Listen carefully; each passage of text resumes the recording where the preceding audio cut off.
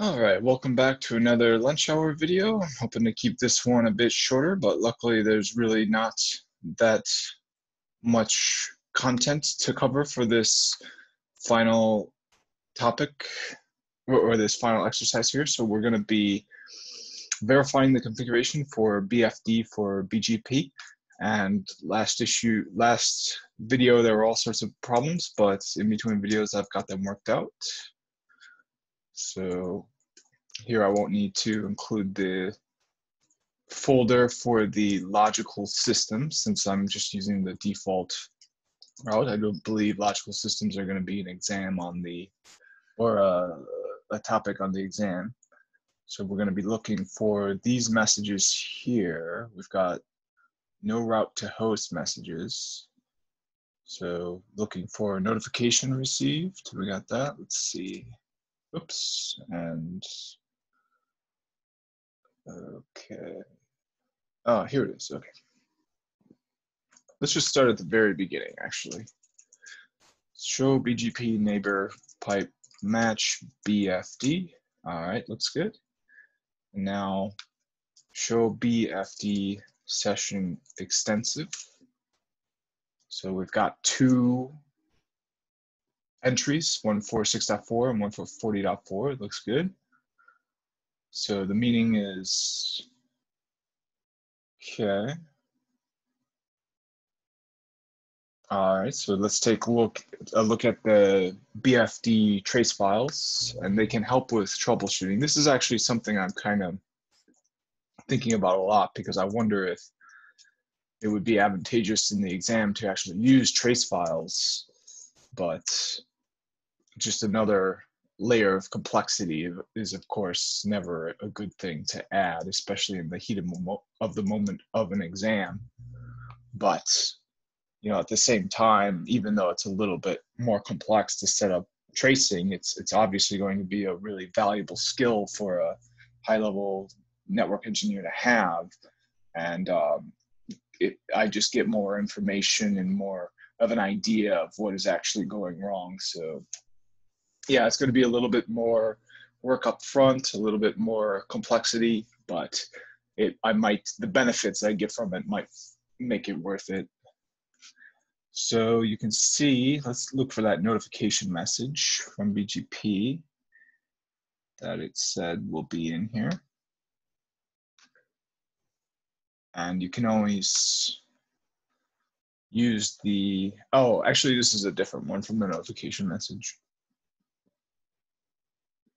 So yep, it's just initiating the peer connecting.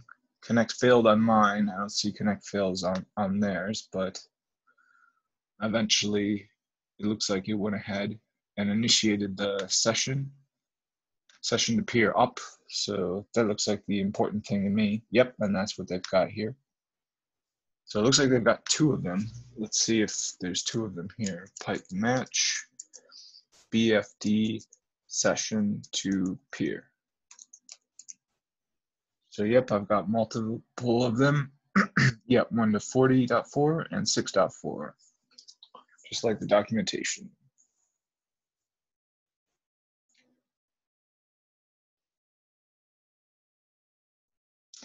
All right, so now it's going to be looking at,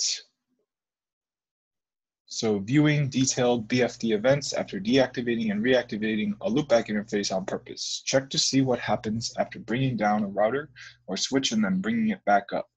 To simulate bringing down a router or switch, deactivate the loopback interface on logical system B. All right, so one thing that's really nice that you can do is any file on your system, you can look at it in real time. If you're on a Linux prompt, the equivalent command for this is tail-f, and that just looks at the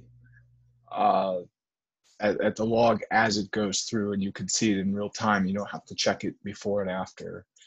So the command for that in Juniper is monitor start var log, and then the absolute path to your actual log. So now if I go and deactivate that, and I'm gonna of course do it with, or at least I'm gonna commit it with this window expanded.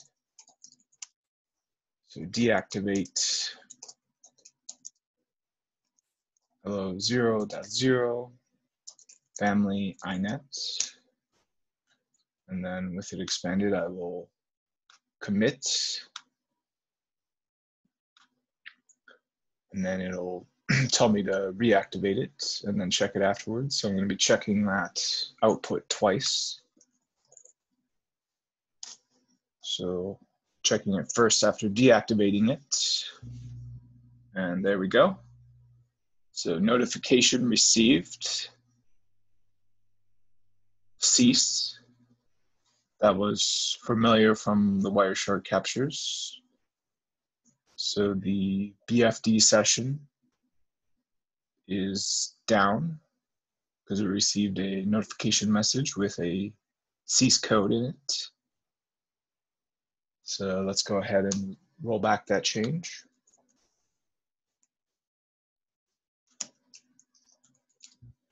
And see what we get. So we got many more messages. So we've got so here's interesting, because one thing we noticed in the documentation in the last video, it might have been 2 videos ago, is that it's recommended not to have Graceful Restart enabled at the same time that you have BFD enabled. But you can see very clearly Graceful Restart is actually enabled. So it's it's definitely something I wish were kind of explained more. It might even be worth a downvote at this point, because if they're just going to say, you know, Graceful Restart is not recommended, but they're not going to tell you to disable it. Both BFD and Graceful Restart for BGP on the same device is counterproductive. When an interface goes down, BFD detects this instantly, stops traffic forwarding, and the BGP session goes down, whereas Graceful Restart forwards traffic despite the interface failure. This behavior might cause network issues. Hence, we do not recommend configuring both BFD and Graceful Restart on the same device. But assuming Graceful Restart is enabled by default, this example actually does tell you to configure Graceful Restart and BFD at the same time, because it does not tell you how to disable Graceful Restart.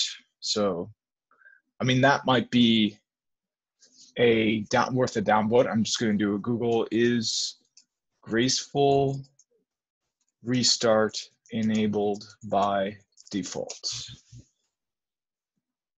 So, and then Graceful Restart. So by default, it's disabled, but I guess I need to specify for BGP. So, here we go. To configure the duration of the BGP Graceful Restart period, include the restart time statement at the, okay. Well, does this say, here we go. Well, I mean, this tells you how to disable it, so I think you can kind of assume that it is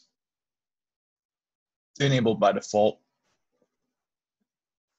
because you've got to add this command, disable. So yeah, I think it's worth a downvote. I mean, if they're telling you to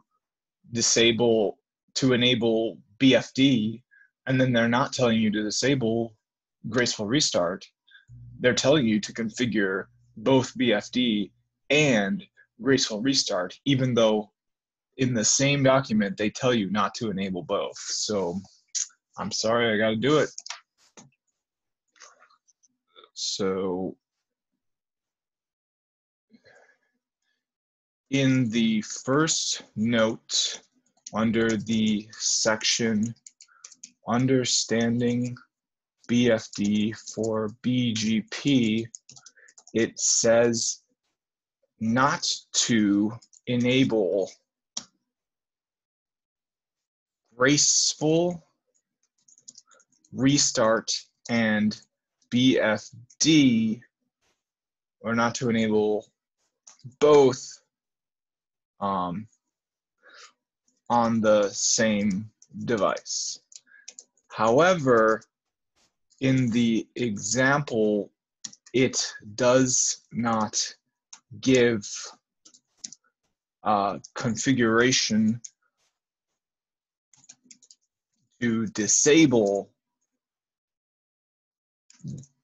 graceful restart, as this feature is enabled by default. The documentation tells you to have both graceful restart and BFD configured at the CONFIGURED at the same time on the same device.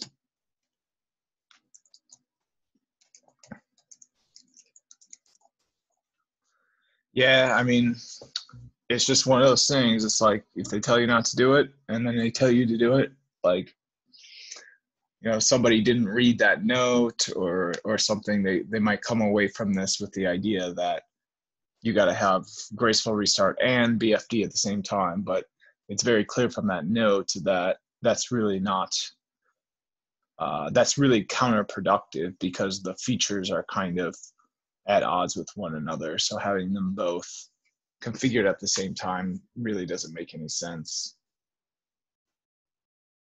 All right, so moving on,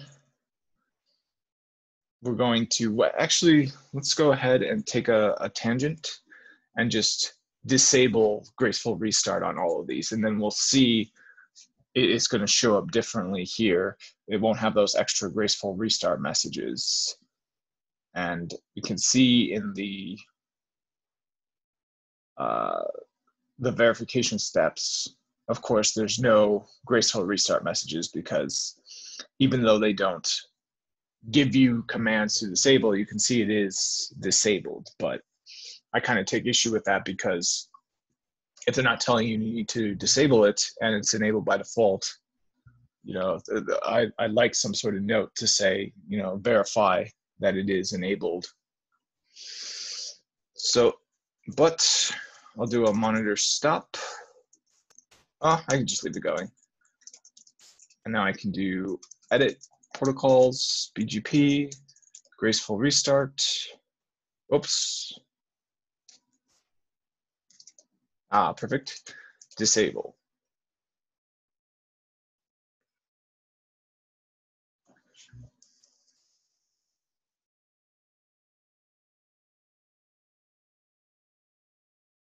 Okay, and hopefully that will be all that's needed. And of course, I'm going to need to do set instead of edit.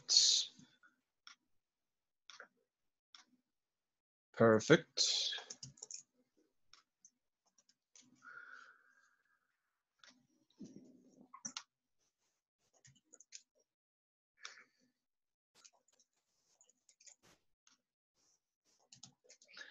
Right, so that is good to go. Let's see. Oh, it looks like we did get a, okay, so it caused the connection to reset now that graceful restart is not on there anymore. Let's take a look and see if those BFD messages, or sorry, those graceful restart messages are still going to show up when I do what is recommended by the exercise. But that's a good sign, that because it looked like there were multiple commands on there, one of them being adding graceful restart to BGP instead of just configuring it disable, but it looks like that extra step isn't going to be necessary. Well, it looks like I'm running out of time too. I got about 2 minutes, so I'm going to hopefully take those 2 minutes and just show the difference in the messages now that I've got. So let's search for deactivate. Okay, so here we go. And we've already got those running, so let's do a rollback. Oh, we're gonna have to do, we're just gonna have to type it in again. Deactivate, nope, not logical systems. Interface hello 0.0, family inet, commit. See what kind of messages we get. So we've got nothing about graceful restart, but we only had that when we brought it back up. So let's do that.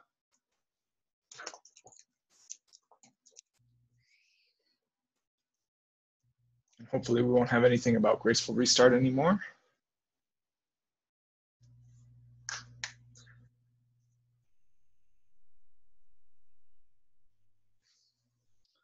Yep, nothing on graceful restart. Eval BFD on. It was off, but now it's up. So hope you enjoyed watching the video. I gotta cut it short and get back to work. So stay tuned for the next one. More to come soon.